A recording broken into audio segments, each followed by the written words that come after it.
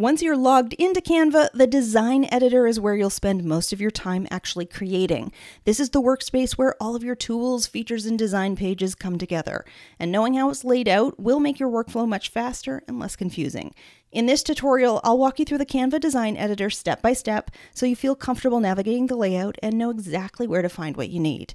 Keep in mind that Canva frequently updates its platform to improve functionality and introduce new features, so your layout might occasionally look a little different from what you see in this tutorial, but the core areas and tools will still work the same way. You'll see that Canva's design editor has 4 distinct areas that serve specific functions. The Design Pages area serves as your primary workspace. Here you interact directly with your design, making changes, arranging elements, and navigating between different pages or slides. It's the area where you'll spend most of the time actively creating your design. Supporting this is the Object panel, located on the left-hand side of the screen.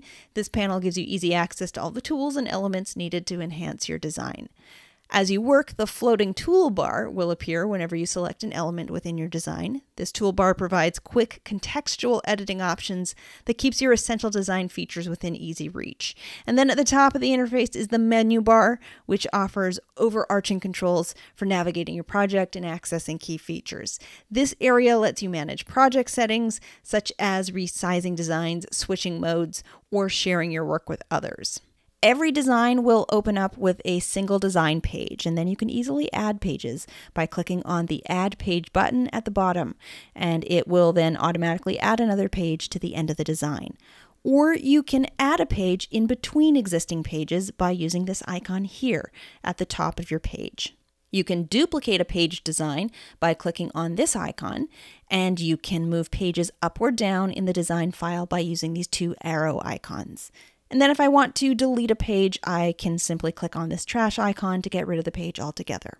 If I want to change the background color of a page, I'll select the design page, and then you'll see that floating toolbar appear that I mentioned in the overview. The toolbar will only provide editing options that are available for the specific component that I've selected. So to change the background color, I'll select the color picker and choose a different page color. I can choose from one of the default color options, including solid colors or gradients, or I can choose a custom color, and again, I can specify a solid color, or I can create a custom gradient. You can also give each page a title that describes the page, and then when you download a design that has multiple pages in it, rather than labeling the pages with numbers, for example, 1.jpg, 2.jpg, 3.jpg, etc., it will instead label the pages with the description that you have set for the title. This is completely optional to do, but it is handy. You can also add comments to a page in your design by clicking on this comment icon here. This can be very helpful if you are collaborating on a design with somebody else, and if you want to be able to leave comments or questions for each other about the progress of a design. And finally, you can add notes by clicking on the notes option here. Any notes you add in this area will be displayed in presenter view if you present a design in Canva.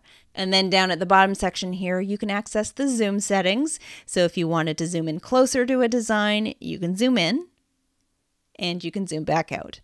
You also have different ways to view and navigate through your pages or slides, including thumbnail view, scroll view, and grid view.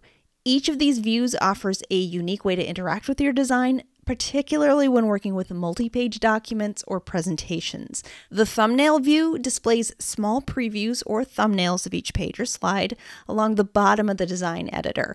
It allows you to quickly navigate between pages and see a condensed version of your design. This is helpful for reviewing the overall flow of your document or your presentation.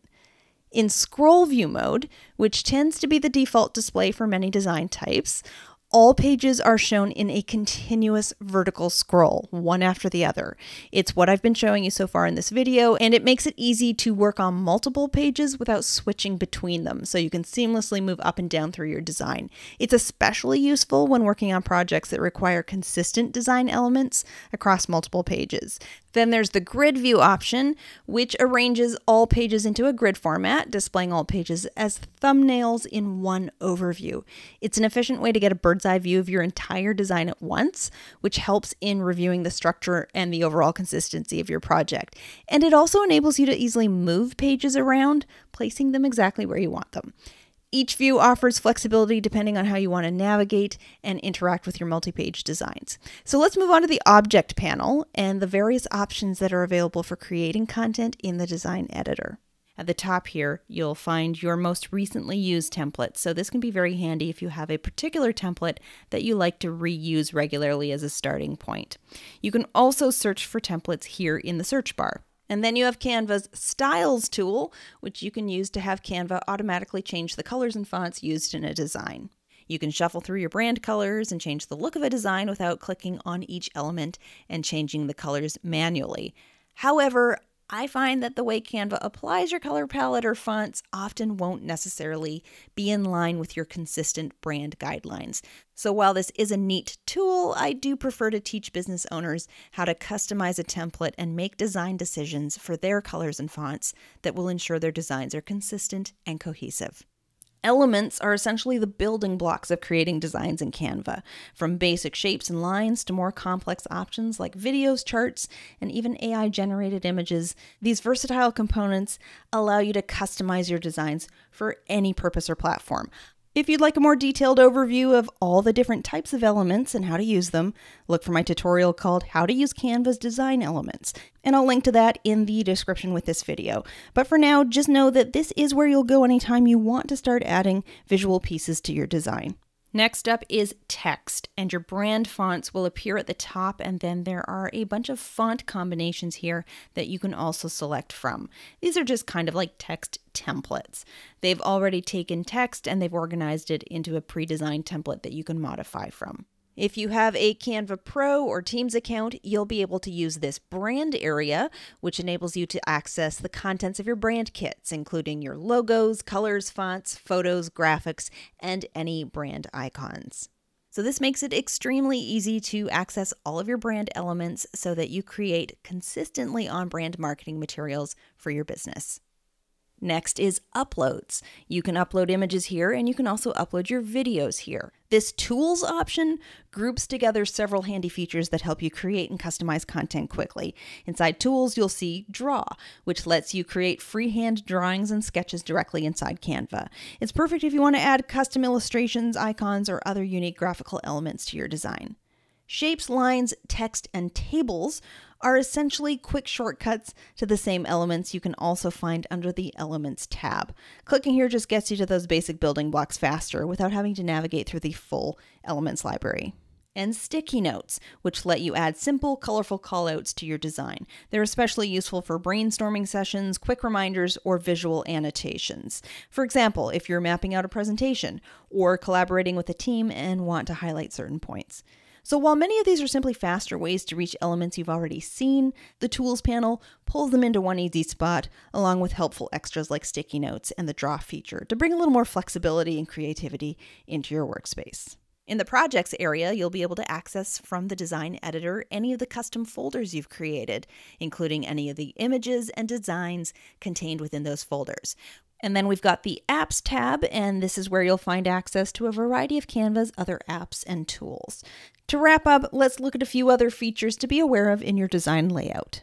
Clicking on File will tell you more information about your design. Canva tends to update its interface fairly often, so the exact options you see under File may change, but as of this recording, the options include the file's name, document type, owner, and size. You can create a new design or import files. You can also access the document's settings, including rulers and guides, margins, print bleed, and more. Canva's Design Accessibility tool is a feature that helps ensure your designs are accessible to a broader audience, particularly those with visual impairments or disabilities. These tools help creators design with inclusivity in mind, making your content more accessible to all users. You can save your design here, although it does tend to save pretty frequently on its own. You can also move the design to a folder or make a copy or download the file. Version history is a feature that is available on Canva Pro accounts. With version history, you can view and restore older versions of your design, so that can definitely come in handy if you've made a variety of changes in a design and you want to go back to a previous version of it. You can move the design directly to the trash if you decide you no longer need it, and you can also access the Find and Replace Text feature from the File menu, or open the design in Canva's desktop app version. Finally, you can suggest an improvement to Canva. Resize is a Canva Pro feature that gives you the ability to quickly and easily take an existing design and adapt it into different dimensions. This is incredibly useful if you want to repurpose your content across multiple platforms without starting from scratch each time. For example, you might have created a graphic for an Instagram post, and now you'd like a version that works perfectly as a Pinterest pin. With Resize, you can simply select the new dimensions you want, or even multiple sizes at once, and Canva will automatically adjust your design to fit. It's one of the features that saves the most time, especially if you regularly need to create consistent graphics in lots of different sizes. And it means you don't have to rebuild each design from the ground up every time you need a new format. You'll also notice a mode selector up here in the menu bar, which lets you switch between 3 different ways of interacting with your design. Editing mode is the default, and it's what you'll use when you want to actively make changes to your design. Commenting mode lets you leave feedback or notes on the design without accidentally changing anything. This is especially handy if you're reviewing work with a team member or a client and want to point out tweaks or ask questions right on the design itself. And then there's viewing mode, which is a simple read-only option. It's helpful if you just want to double-check how a design looks without the distraction of editing tools, or if you're showing it to someone else and don't want to risk making any changes. As the design owner, you can easily flip back and forth between these modes at any time, depending on whether you're actively creating, reviewing, or just doing a final look through. The arrows here enable you to undo or redo changes. This just gives you the status of whether your updates have been saved. Over here is the name of the design file. You can rename it anytime by clicking on here and then just retyping it in. You're able to control who has access to the design here. The analytics feature provides performance metrics and data about your designs, giving you an overview of how your content is being received or interacted with. It is a Canva Pro feature and is particularly useful for tracking engagement on shared or published designs.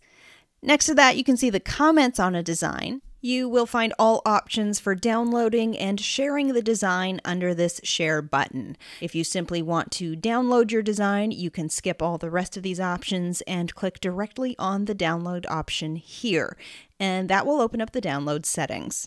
And that's your tour of Canva's design editor. Once you're comfortable with this layout, you'll be able to focus less on hunting for tools and more on bringing your ideas to life. Canva does roll out updates often, so don't worry if something shifts slightly. The main functions we've covered here should remain the same. In other tutorials in my YouTube channel, I go deeper into some of these areas, like working with design elements or downloading and sharing your finished files, but now you've got a solid foundation for navigating the editor itself. If you haven't upgraded to Canva Pro yet, I encourage you to give it a try and see how Canva's premium features can help you design content more easily and efficiently. You can try Canva Pro for free at brendacadman.com/pro.